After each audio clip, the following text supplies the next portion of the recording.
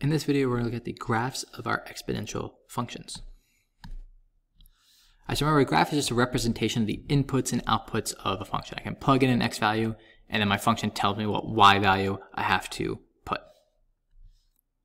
All right, so whenever I'm graphing something for the first time, I can always just make a chart of some inputs and outputs. So we have our x values and our y values. All right, some values that make sense to plug in are like 0, 1, 2, 3, and maybe some negative ones like -1, -2, -3. So what happens if I put in 0? I'm just putting it in for x, so that gives me 2 to the 0 is 1. So I put in 0, I get out 1. So 0, 1 right there is on my graph. All right, next I put in 1, I get 2 to the first, that's just 2. So the point 1, 2 is on my graph. Next 2 squared, 2 copies of 2 is 4, 2, 1, 2, 3, 4 is on my graph. Last positive one, 2 cubed. 2 cubed is 2 times 2 times 2 is 8. 4, 5, 6, 7, 8. All right. So I can kind of see what's happening. The next one I'd get 16, it'd be like up here. All right, so you can kind of see on the right-hand side this like really sharp kind of incline going this way. What happens is I go to the left. 2 to the -1, that's just a negative exponent, that's 1 over 2, which is a half. So that's going to be -1 1/2. All right, 2 to the -2 is 1 over 2 to the +2, which is 1/4. All right, so it's right about there. Make it a little bigger. There we go. And 2 to the -3 is 1 over 2 cubed, which is 1/8. That's even smaller, 1/8. Let's just say it's about there. And you can imagine, next I get 1/16th, smaller, 1/32nd, 1/64th. All right, they're getting really small over here. So exponential functions have this really weird thing where on one side, they get really small. So as I go to the left, these get really small. And I can never draw these right. Let's see, try to do it again. Right, it goes down. And it kind of just stays here. It doesn't go up and down like my hand is jiggling. And it also doesn't go down like that. It kind of just really slowly becomes this solid black line. It's kind of hard to draw on my tablet. All right, but that is what's happening on the left. On the right-hand side, you can see these numbers are just getting really big really quickly. We said 16 would be the next one up here. So these just go shoot like that. All right, so if I try to do it in like one smooth motion, it would be basically level and then turn and go straight up. So it would look like that.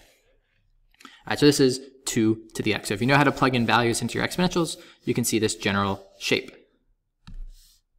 All right, so one important thing with exponentials is this thing called a horizontal asymptote. So if you notice on the left side of the graph, it's basically flat for a while and then it has that turn up. All right, this flat part is called a horizontal asymptote. All right, these become really important in more advanced math.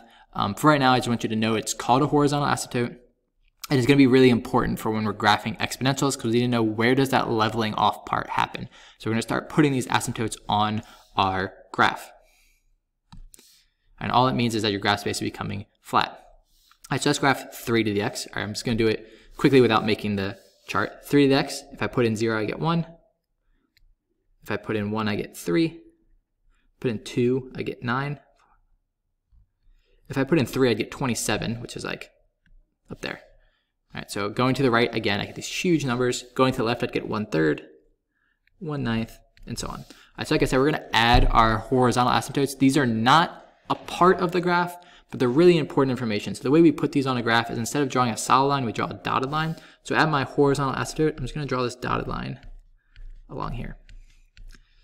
All right, in my solutions, it's a lot easier for me to just do a solid line. So a lot of times you'll see a red solid line. But when you're doing it by hand, just drawing a dotted line to represent this is my horizontal asymptote. It lets the reader know that to this side, I'm like leveling off on that dotted line. Oops, leveling off on that dotted line. It's not exactly a flat line, but again, that's just the easiest way for me to draw it on my tablet. And then once I hit 0, I shoot up like that. All right, so that's 3 to the x. What about 1/3 to the x? All right, well, 1/3 to a positive value is 1/3. 1/3 squared is 1/9. So now when I'm plugging in these positive numbers, I'm getting out these small numbers. So the horizontal asymptote is actually going to be the same, but now it's going to the right is when I kind of flatten off. And if I plug in a negative value into 1/3, a negative exponent flips a fraction, and I get 3. So now if I plug in -1, I get 3, not 1. If I plug in -2, I get positive 3 squared, which is 9. So that's there. And you can see it's kind of the opposite of 3 to the x. So on one side I get small, on the other side I'm going to get real big. And this kind of shows you the two different possibilities I have. So every exponential function is going to look like one of these. It's going to start off really small on the left at our horizontal asymptote. It kind of levels off. And then it's going to shoot up really big after that. All right, so all these ones look like that. Or it could be the flip. It could start off really slow on the right and then shoot up as you go to the left. Generally, we think about functions going left to right. So this one starts high and kind of shoop, goes down. All right, so here's all the important stuff for our general exponentials, b raised to the x. The graph is always going to go through the point 0, 1, because when I put in 0 for the exponent, I get 1. So that's kind of a nice starting point. If b, the base, is bigger than 1, it's going to look like 3 to the x. It's going to start slow and then shoot up after that. If the base is smaller than 1, like 1/3, that's 0.3, smaller than 1, it's going to do the exact opposite. It's going to start high, and then come down, and then level off. And then you should, to get full credit, you put your horizontal asymptotes on your graph as a dotted line. So here I'd have a dotted line there, here I'd have a dotted line there. And that shows me that you recognize that the graph is actually supposed to level off there, and you don't have something that looks like that. Because that's wrong for exponentials. It should level off at that dotted line.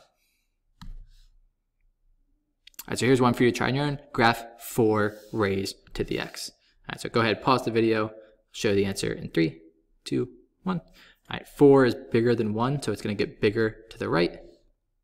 4, 5, 6, 7, 8, 9, 10, 11, 16. Looks like it's just off of here. All right, and again, I'm going to put my horizontal asymptote where it levels off at 0. All right, when you're doing this in pencil, sometimes you can't see your dotted lines because it's black on top of black. So sometimes you can just extend the dotted lines a little to the left and right so you can see them still. All right, but we know our graph is going to kind of be level. It's a lot easier to do with the pencil. It's kind of level to the left. And then as it gets closer to here, it starts turning. And then it's going to shoot up really quickly like that. Of course, it doesn't have all these wobbles in it, but it's hard to draw on the tablet. All right. Here's another one you can graph on your own, 1/2 to the x. All right, so pause the video, try that on your own. All right, 1/2 is a number that's smaller than 1, so it's going to get bigger to the left and small to the right.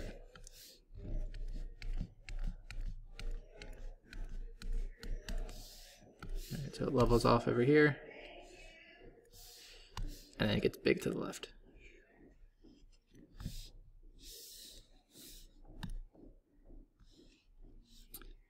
All right, so here's a quick summary of the exponential graphs. One, they have that horizontal asymptote. It's really important you add the horizontal asymptote because it's really important information that it's leveling off there.